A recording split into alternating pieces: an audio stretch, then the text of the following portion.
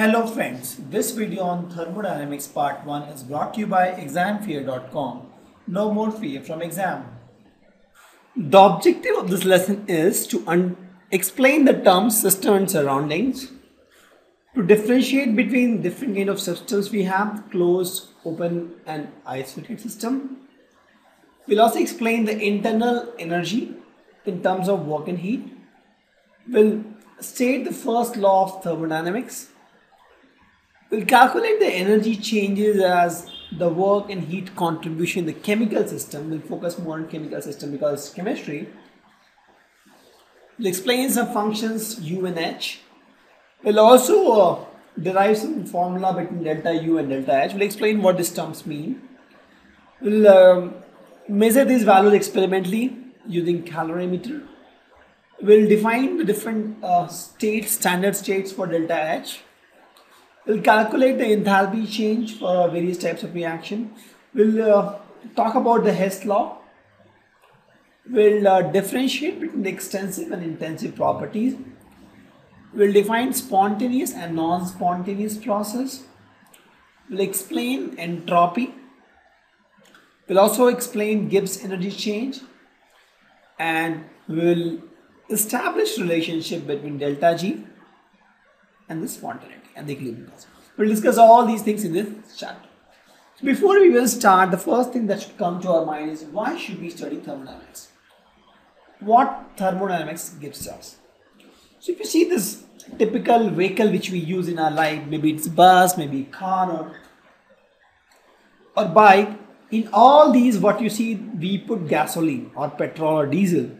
So this petrol or diesel is nothing but my chemical energy, right? This is my chemical energy, and what we do is we convert this chemical energy into mechanical energy. So if you see, this chemical energy gets converted into mechanical energy, correct? So if you see, what happening here is chemical is getting converted into mechanical energy. But internally, if you see, the chemical energy, the petrol burns and chemical energy converts into heat energy. If you see the internal process, this chemical gets converted into heat energy and this heat gets converted into mechanical energy. This is if you see the internal working of the bus or any engine. You must have studied this in physics. So there is a conversion of energy from chemical to heat to mechanical energy. So if you see the train, also the same thing is there. If the train runs on electric, and the electric energy is converted into mechanical energy. If you see this burner we have here, also if you see, my electric energy gets converted to again heat energy, right? So if you see this battery, in battery what happens? Here also we have this, when you say lithium ion battery, it has chemicals. So here chemical energy gets converted into electric energy. So if you see refrigerator, here also my electric energy gets converted to heat energy. If you see this, when you burn something, here also this wood is nothing but a chemical compound, right? And this gets converted into heat and light energy. Same thing when you cook something in kitchen, there also if you see the chemical energy, that is LPG gas we use, that converts into, or wood also sometimes we use, that gets converted into heat energy.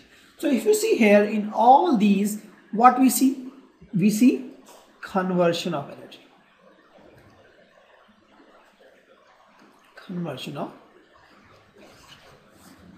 And thermodynamics deals with this, correct? So in thermodynamics we deal with all this conversion, how the energy is converted from this form to this form, what is the efficiency, how much is lost, whether it's feasible to convert this energy into that energy. We'll talk about all these things in thermodynamics, correct? So before we start, let's talk about various sources of energy. The various source, the first basic source is solar energy. In fact, all other energy are, I'll say, child of this solar energy. So this is the critical source, solar energy. Then we have nuclear energy and we have chemical energy. So, but I personally feel that the solar energy is the parent, but generally we classify energy to these three energy: solar energy, nuclear energy, and chemical energy. And we'll be focusing more on chemical energy because you are studying this thermodynamics chapter in chemistry. If you study the same chapter in physics, maybe we'll be focusing more on the engines and those kind of stuff. But here we'll be talking more about the chemical reactions. Correct. So if you see, the chemical reactions are associated with energy change. If you see, the chemical reaction is linked with energy change.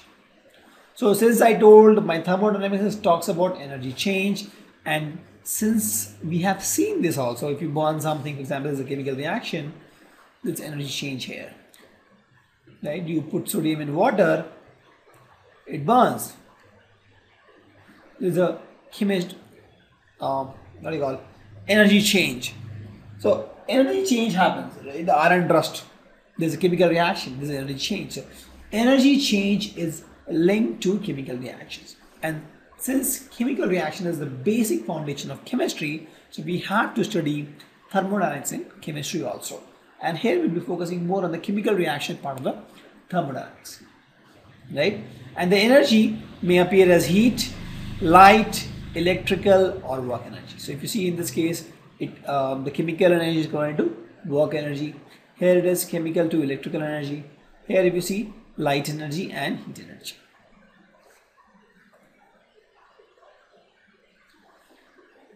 Also, energy is consumed to break bond. This is something which you have studied in the last chapter, that when you break a bond, you need energy, and energy is released when bonds are formed. So if you see, there are different kind of bonds I have. This is my hydrogen bond with water molecule. This is my sodium chloride crystal structure bonds, ionic bond. So when you break a bond, you need energy, and when you release a bond, when you form a bond, energy release. So when you talk about energy release or energy absorbed, so this happens in two scenarios in chemistry. One is the chemical reactions, and if you go deep into the chemical reaction, if you go to the atomic level, the molecular level, not the atomic, the molecular level, because you talk about the molecules here.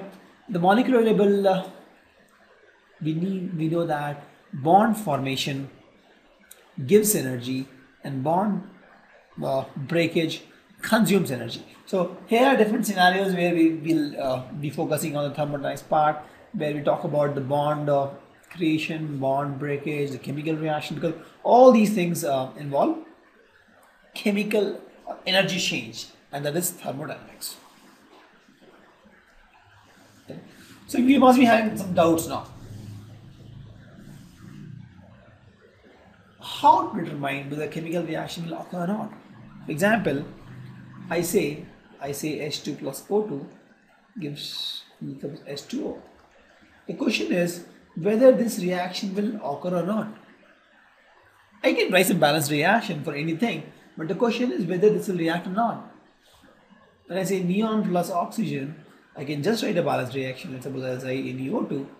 The question is, will it occur or not? So those kind of doubts you must be having, right? So will it occur or not? And if it occurs, what is that something which drives a chemical reaction? Because in science we know that everything has a cause. If I'm saying hydrogen is reacting with oxygen to give water, why it is reacting? What is the driving factor? Right? And to what extent the chemical reaction will proceed. For example, if I say I have 10 grams of hydrogen, 8 grams of oxygen, how much water I'll get? If it occurs, and let's suppose we know the force behind it, how much water I'll get? Will it get consumed? Which one will get consumed first? Which will remain? How much water will get? Those are the questions I have. I don't know the answers. So thermodynamics will help us give all these answers. Whether a reaction is feasible or not, if feasible, why it is happening, and to what extent it will happen. So let's define thermodynamics once again. Thermodynamics, as the name states, thermo plus dynamics. Thermo means heat, the word in blue, and dynamics means work. That means usually talk about you convert heat to work, right? So if you see, the definition is the branch of science which is concerned with heat and its relation to energy and work. So where heat is linked with energy and work, and there's a big science for that, and the science is called thermodynamics. For example, if you take a big jar of water and you heat this, what will happen is the energy of these water molecules will go high. Also, if you, let's suppose, close with the lid, and then if you see, the lid will come up, it will go up, and you can use that actually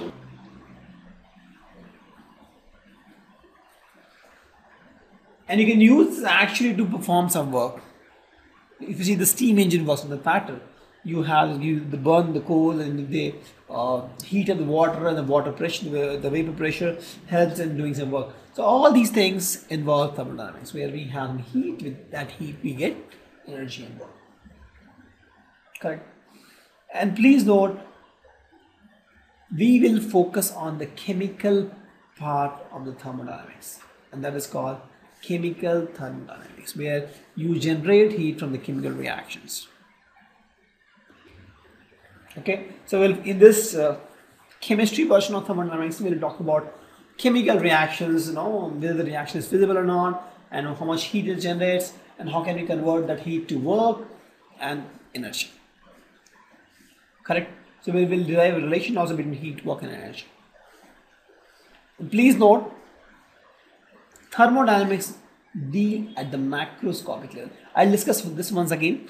So macroscopic means that you have a lot of molecules, and you see a lot of molecules in one shot. At that level, you don't see the atoms. You're not bothered about the atoms or the neutrons, protons, electrons. Minimum thing is you see at least a bunch of molecules. At that level, it works. It doesn't work if you see one atom and then you try to apply thermodynamics. It doesn't work. It works only at that level. We'll explain this once again. And it is not concerned how the energy transformation takes place. It is not concerned how the energy is transforming. Also, it is not concerned about the rate of the energy transformation. It is only concerned about the initial and final state. Only initial and final state it is concerned. So, just we will touch upon all these things in the next few slides also. Just these 4 points are really critical. I want to reiterate on this, that thermodynamics deals only in the macroscopic level. It is not concerned how the energy transformation take place. It is not concerned the rate of energy transformation take place. It is only concerned about the initial and the final state. We'll talk about all these things. Thank you. Visit examfear.com to watch free educational videos, try free online tests, get the best quality study materials, study from the best tutors and mentors, and much more. Thanks once again.